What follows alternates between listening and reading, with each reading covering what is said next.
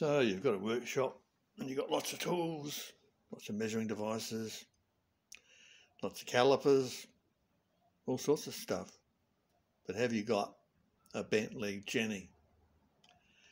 A bent leg Jenny, you say? What the hell's that? Bent leg Jenny is one of these. It's known by other names, but I like bent leg Jenny. And it's a specialised tool that you use for marking out. But what it's really good at is finding the centre in a piece of round stock. It does other things as well, but that's what I use it for mainly. And so how do you do it? Well, you measure the width. In this case we've got some 68mm solid steel round stock. You halve the measurement so that it will be a centre point. You set your bent leg Jenny at that distance.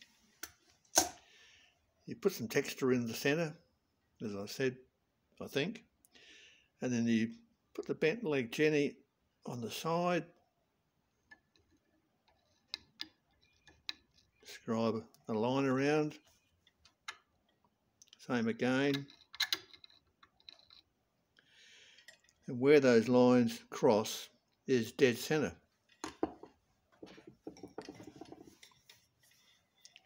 So then it's just a matter of centre punch it.